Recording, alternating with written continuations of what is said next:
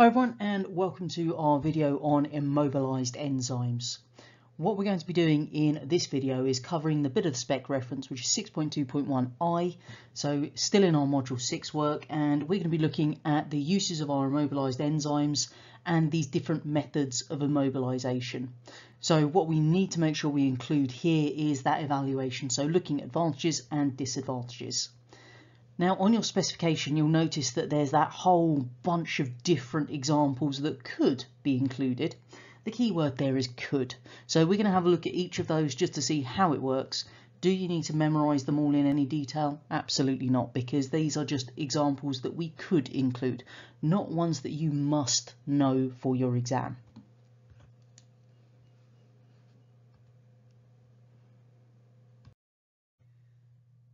So when we are talking about immobilized enzymes, if we think about the word immobilized first of all, this basically means that we're stopping the enzymes from moving freely. So the reason behind doing this is to avoid our enzyme from mixing with the substrate and the products that we are making. So we're basically sort of holding that enzyme in one location so that we don't get that free mixing going on. If we're talking about enzymes that are not immobilized, we'll just refer to those as free enzymes. The ones that are somehow immobilized, of course, immobilized. Okay, first thing, advantages. This is a common question on your exam papers, is knowing advantages of using immobilized enzymes here. So what I've done is I've broken it down to three kind of key bullet points for us. First one, downstream processing costs are reduced. So downstream processing is basically what happens after we've made our product. It's moved down that little line, so to speak, in our production in part of the industry. And what we're looking at is what has to happen to that product to make it suitable for whatever use it has. Now, because our enzymes are immobilized, they're not freely mixing with our substrate, not freely mixing with the product. So that means that we don't need to extract the enzyme from the product. So that means it's going to be cheaper. So downstream processing costs reduced as there's no need to extract the enzyme from the product. In some past exam questions, that's actually been worth two separate marking points. Your first one for reduced downstream processing costs, second one for no need to extract the enzyme from the product there. Another one we can say is that enzymes are reused or recycled, so that reduces our cost there, because if they're immobilized, then we can just obviously reuse them in a future process. And finally, because our immobilized enzymes are stabilized by the matrix that they are immobilized in or on, then we can actually use much higher temperatures than we could with that same enzyme if it was a free enzyme. Because by being immobilized, it basically stabilizes the structure and therefore means that we can use higher temperatures, which means that we'll get a faster rate of reaction and therefore we will generate our yield in a shorter time. As always though in biology, there are disadvantages to our process. Two kind of key ones to bear in mind here. Firstly, it's actually quite expensive to immobilize the enzymes initially. Now that word initially is important, or we could talk about the fact that the startup costs are high, but make sure that you've got something in there that makes it very clear that your answer is saying that this initial or startup cost is high, not just the cost, because that's too vague, and as we've already found out, it can be cheaper in the long run. So expensive to immobilize the enzymes initially, or expensive to start up or set up the actual process. As long as you've got that, you'll be fine. Second one on there is because of the way that we are immobilizing some of these enzymes, we can actually have some distortion of the active site, which means they're less active than the free enzymes.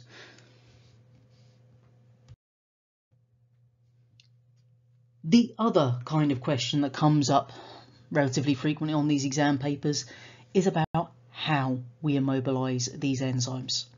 Now, this will generally be a 1-mark question here. So what we're actually looking for are a few keywords that we need to know. We're going to go through what we mean by these processes as well in a bit more detail, just so you've got a greater understanding. But if you literally just learn the names of the process, you should be fine in most of the questions that I can recall seeing anyway. So the first method that we can use is this process called adsorption. Now, one key thing is when you're writing this, that AD must be there at the beginning. If you don't have adsorption, so you were to write absorption, it would be wrong. So you've got to make sure that you've got AD at the beginning, otherwise you've lost your mark. Now, in this process of adsorption, what we're actually doing is we're binding those enzymes to the surface by either hydrophobic interactions or ionic links. And the surfaces that we're binding it to are some kind of a porous substance: clay, glass beads, resin, porous carbon. Most common one is our little clay at the top there. Now, in terms of what we see as a result of this adsorption process, is that the active site is exposed to those reactants, but it can be distorted as a result of these hydrophobic and ionic links. Now, if we've distorted the actual enzyme itself, we've potentially distorted the active site. That means that obviously it's going to reduce the enzyme activity. The second issue that we see is the thing that we delightfully term leakage. Now, leakage quite simply is where the enzyme detaches from the surface of that substance, and as a result of that, it ends up in our reaction mixture. The second way we can immobilise enzymes is using covalent bonding. So what we're going to do is again use our clay, and we're then going to covalently bind our enzyme molecules to the surface. Now, quite often what we're going to do is we'll have our bit of clay, okay, so that's our clay there. We will then have our little enzyme, and I'll draw it like my little Pac-Man as usual, and then we will use this cross-linking agent which allows us to actually join more of these little enzymes onto that little substance. So the cross-linking agent creates these cross-links, which are types of covalent bond, and again that's held onto the surface of the clay there. In terms of one key advantage versus adsorption, then they're less likely to detach from the surface. Downside though, this can be expensive and we can still see distortion of the active site, and that will obviously impact on the activity of the enzyme. Option number 3 is the process of entrapment. Now, as the name suggests, if we entrap something, we're basically putting it inside. Now, what we're putting it in is a matrix, so you get away with saying in a matrix on this one. And what we would have is something like calcium alginate or cellulose mesh, and then the enzyme is basically enclosed within that matrix. Now, big advantage, enzyme is unchanged, so we're not seeing that distortion of the active site. Downside, we've got to have some method for those substrate and products to diffuse in or out of that matrix. So quite clearly this wouldn't work with a substrate that was not able to cross that matrix itself to reach the enzymes. Fourth one, membrane separation. Again, just that term, absolutely fine to get you the marks on how would we actually immobilise an enzyme type questions. Now, this one's quite straightforward. We've got our enzymes separated from the reaction mixture by a partially permeable membrane.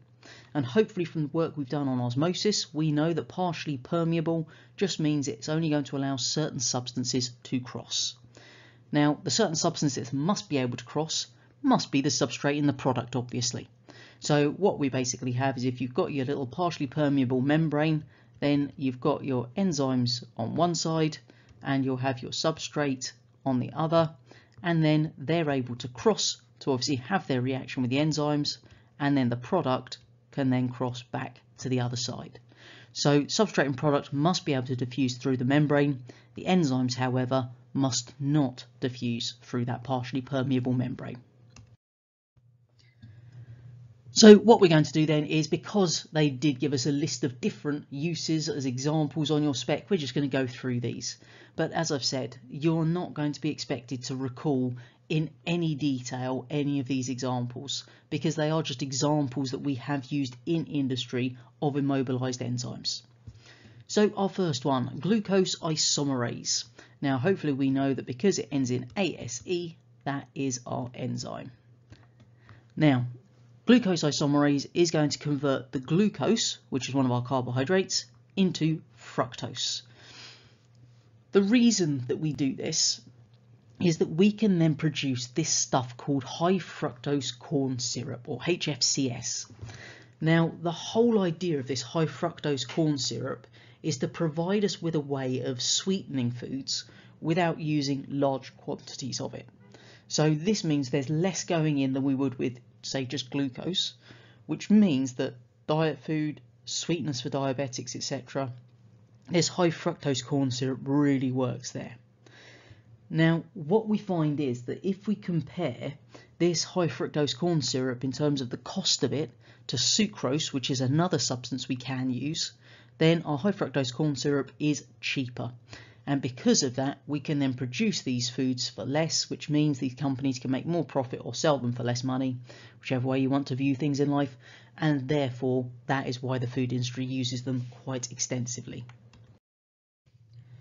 Our second example, penicillin acyclase. Now, penicillin acyclase is actually the enzyme that we're going to be using to make our semi-synthetic penicillins, and you've probably heard of one of these, if not used it, amoxicillin. So basically, penicillin is that natural antibiotic that we have obviously encountered from the fungus, but these days we can make these semi-synthetic ones like the amoxicillin. Key advantage of this is that it gives us a different antibiotic, because as we hopefully know from our other work, we are seeing an increase in antibiotic resistance, particularly to things like penicillin that have been in very frequent use for many years now, and therefore having alternatives when they're resistant to penicillin is always a good thing. Our next example is lactase. Now, lactase is an enzyme we should be familiar with from our Module 2 work, and lactase is going to be converting lactose into glucose and galactose. So this is going back into your biomolecules work. The reason that we want to do this is because we can now produce lactose-free milk, and this is something that's really important for those people who are lactose intolerant. So by using that lactase enzyme, we can break down the lactose and therefore provide milk that doesn't have lactose, and therefore lactose intolerant people have milk they can consume without their issues. Next example, amino acyclase. Now, this produces pure samples of L-amino acids, and these are actually really useful when it comes to synthesizing both pharmaceutical and agrochemical compounds. Now, what we mean by that, pharmaceutical is obviously different drugs that we use as medicines. Agrochemical is agricultural means. We also will find these L-amino acids as additives in foods for both animals and humans. So by using this amino acyclase, we can produce these L-amino acids in a wide range of different uses there. And finally, our last example is a glucoamylase. This is going to convert dextrins into glucose. Now, the dextrins will form when we hydrolyze starch, and when we then want to do things like producing our HFCS, okay, our high fructose corn syrup, this is what we can use. We can also use it in the production of gasohol, which is one of those more environmentally friendly products that we can use then obviously to run vehicles. Okay, so gasohol is basically a fermentation product that we can use to power cars, etc. As always, I suggest you subscribe to the channel so you can see when I upload another video, and head on over to the website for the A-level so you can see what other resources are available to help you in your study of A-level biology.